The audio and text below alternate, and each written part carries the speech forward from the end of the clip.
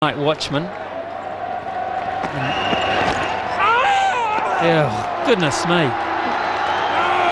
He's picked up none for this. Now this is probably one of the most funny things you'll ever see in Test cricket history.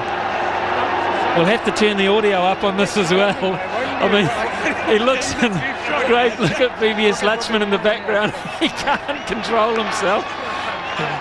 People are laughing all around because he's smashed at 70 yards and hasn't been able to move an inch. Well, he's looks in trouble. I thought the scream was from the short leg fielder. Suddenly I saw the ball racing to square leg. He hasn't moved his legs at all. Shepherd wants to knock him on the head.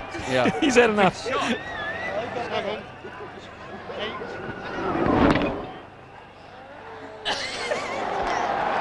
This was amazing. This is like the front line in a battlefield.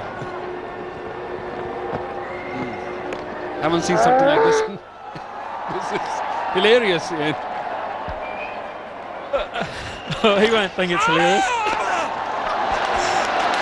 The sound, I've got to say, I mean, cramp is not funny. I mean, at least these guys are laughing with us because people at home will be saying, don't be mean. Oh, jeez. I've seen some funny things, but they're struggling to contain themselves, these blokes.